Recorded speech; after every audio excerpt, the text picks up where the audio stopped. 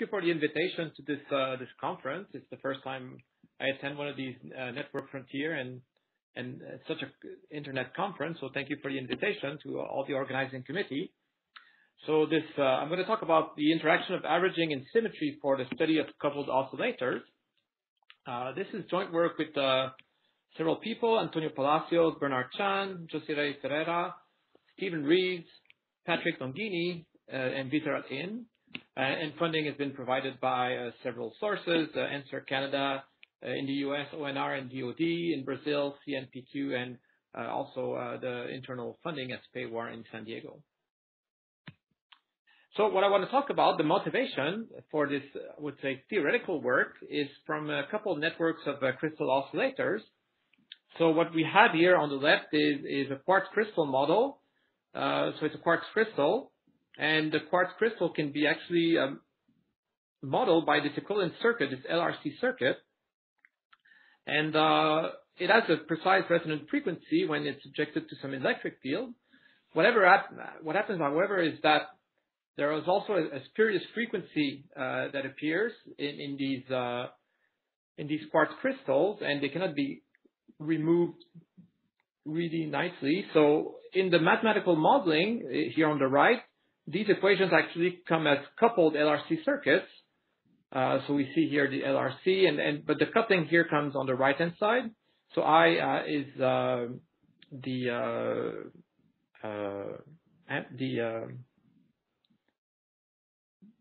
intensity. And what we do here is we looked at one of these crystal oscillators, which here I'm pointing here. It's just this little circuit. And we are coupling them. In this case, the picture shows a unidirectional coupling, but we also looked at bidirectional coupling of these crystal oscillators. So the governing equation, for instance, in the unidirectional coupling case, is given here. So we have, this is for the crystal K, and J is 1 or 2 because we model the two frequencies as, J equals 1, J equals 2. And then here are the coupling terms, and the lambda is the coupling parameter. So coupled, in this case, K plus 1 to K. And in dimensionless form, we have this expression down here. And what one may notice is that there's an epsilon in front here. So what we have here on the left is just a harmonic oscillator. So each crystal oscillator we can look at and write it as this harmonic oscillator. And on the right-hand side, there's the forcing term, which actually introduces the weak coupling. The epsilon here is actually of the order of 10 to the negative 5, and everything else is sort of order 1. So this is, in fact, really a weak coupling, and also a weak forcing at the same time. So the interesting thing here is that if epsilon is 0, what we have is each node of our network is really just a harmonic oscillator. It's not just one oscillator, maybe that could be asymptotically stable. We actually have each node as being sort of a center. So the idea is that when turning on the weak coupling, we cannot just assume that we're going to have just a unique torus where maybe we can go to phase oscillation just to study the phase as phase oscillators. We don't have that luxury. So let me talk about the objectives now of this study with these crystal oscillators.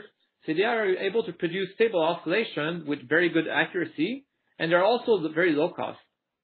But they have some phase drift, and the phase drift prevents them from being used for some high precision systems,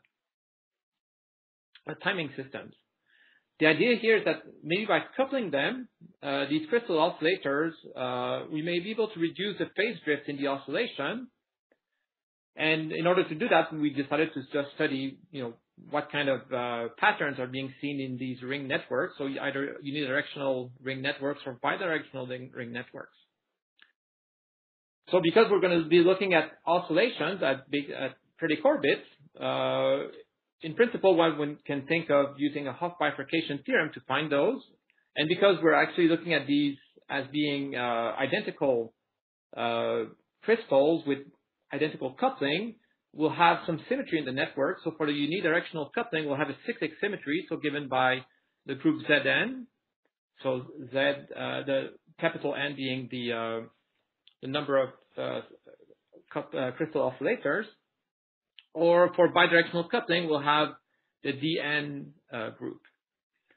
Now, one thing that people did when they studied just one crystal oscillator in Lorrain et al., they used averaging to decouple the two frequencies of the one crystal oscillator, and so that actually enabled them to show that they had the right the right periodic oscillation they were looking for. And in fact, so they were connecting what they found in the equilibria of the average system to prove the periodic orbit of the full system. So I'm going to return to this back in a moment. The idea is that when we go to the actual dynamical system equation, so written in here in matrix form, so we have x sub k, which is the k crystal oscillator, and in matrix form we have this matrix A, and the coupling matrix B, so the lambda is the coupling parameter, and B is the coupling matrix, and N is some pretty complicated vector of nonlinear terms.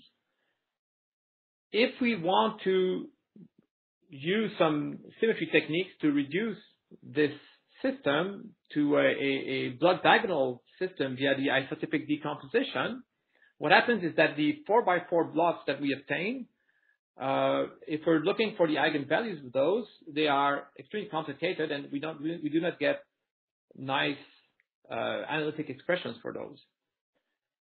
And this is where we came back to the idea that Lorrain et al. Used for one crystal oscillator. We thought that maybe we could use some kind of averaging technique to decouple the system. So let's say if you think of the first block over here, this is is one frequency, and the lower block here is the second frequency. But we have these coupling terms here, A over L1, A over L2, and we have also coupling coming from the B matrix.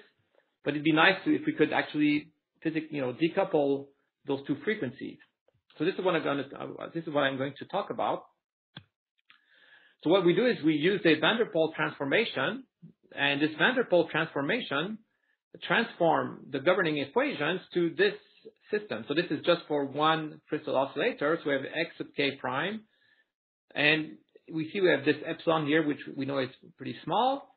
And so for xk, the dynamics is actually some kind of slow dynamics, because there's only the epsilon term times x1. And then so these are the amplitudes, and the phases phi sub k, the equation, have some fast frequency omega 0, and then with the also slow term here with epsilon omega 1. So this omega 0 is in fact composed of two frequencies, omega 1, omega 2. And what happens is that we have n oscillators, and they all have the same two frequencies, omega 1 and omega 2. Now, we're going to write those, the whole system as just one big system here, down here, with X and capital Phi. And we're going to have this, I'm going to call it the same thing, this omega 0 vector, which is just, I guess it should be not such a bold omega 0 here. So this omega 0 is just all these omega 0 frequencies, which are given by omega 1, omega 2, and we rewrite it as follows down here. And now we have these two functions, h1 and h2.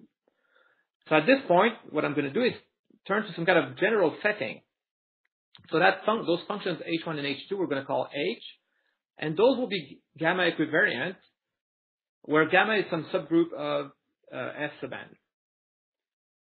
Now this gamma, in our case, for the crystal oscillators, it's either Zn or Dn, but in the general setting, it could be some other subgroup also.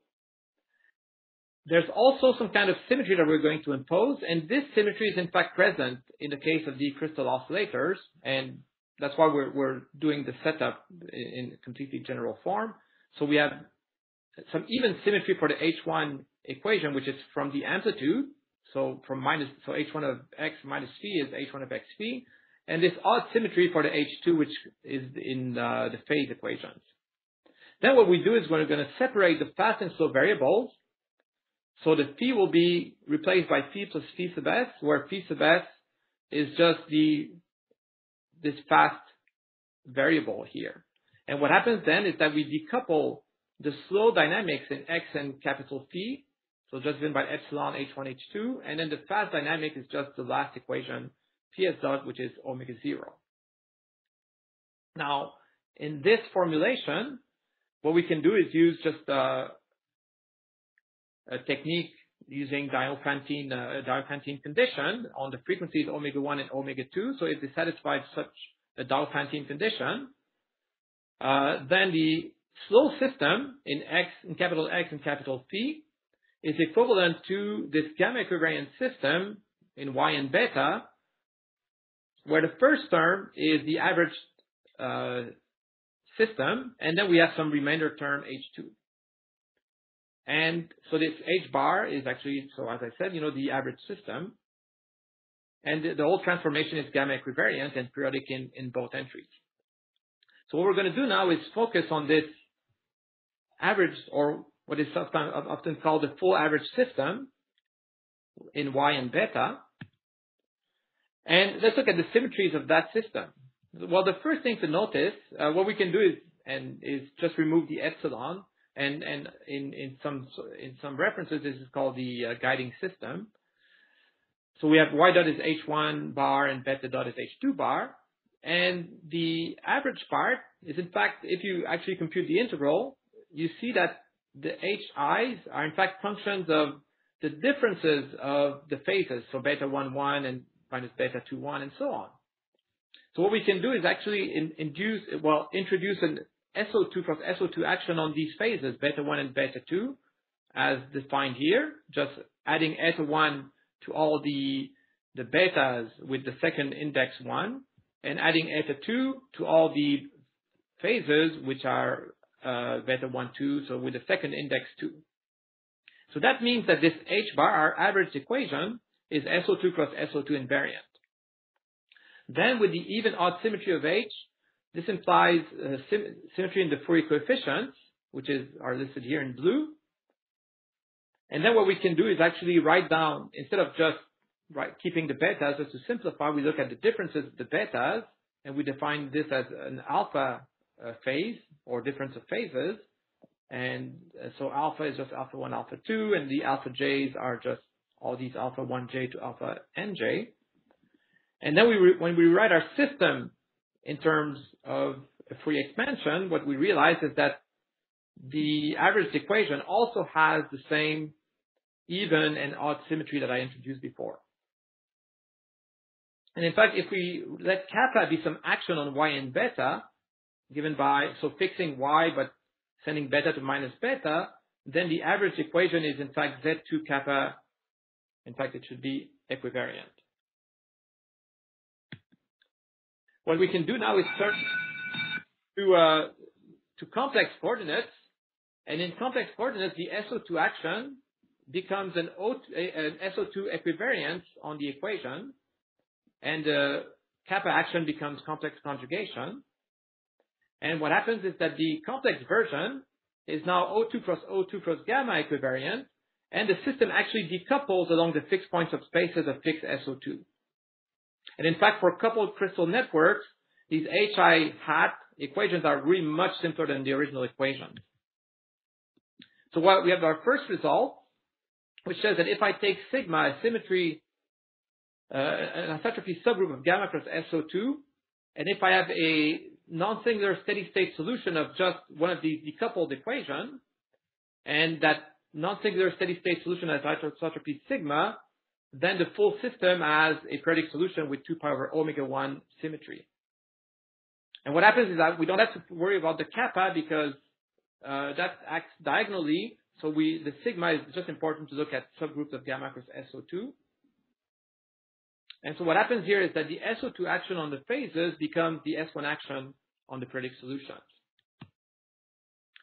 And so then we can use that correspondence between the equilibrium of the average system with the full system to write this bifurcation result, which is sort of equivalent to the equivariant branching, the equivariant Huff theorem. So if we have a one-parameter family of guiding systems with some equilibrium solution in fixed SO2 and fixed by O2 cross gamma, and if the kernel of this linearization is a non-trivial absolutely reducible representation of O2 cross gamma, then for each bifurcating branch of steady state of the guiding system with some symmetry sigma, there's an equivalent, a corresponding bifurcating branch of predicted solutions with spatial temporal symmetry sigma for the full system. And so we did some numerical simulations, and numerical simulations actually matched spot on with what we were able to compute with the guiding system. And essentially, so what we're looking to do now is maybe prove the same general result for more general coupled cell system, not necessarily with symmetry, and maybe even prove a completely general version of the Equivalent-Hopf theorem using that approach, following the work of the Lieber and collaborators that I've done recently. So thank you.